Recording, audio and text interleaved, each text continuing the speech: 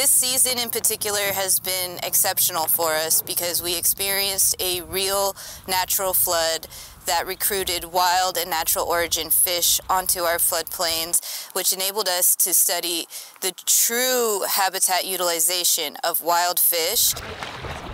We sample the community via seine up to 3 times a week. This allows us to get a random sample of the fish swimming in the area. We have sunfish, we have bass, we have pike minnows, and lots of wild Chinook salmon. There are lots of bugs in the field, and the fish are eating them up. They're growing extraordinarily fast. They look fantastic.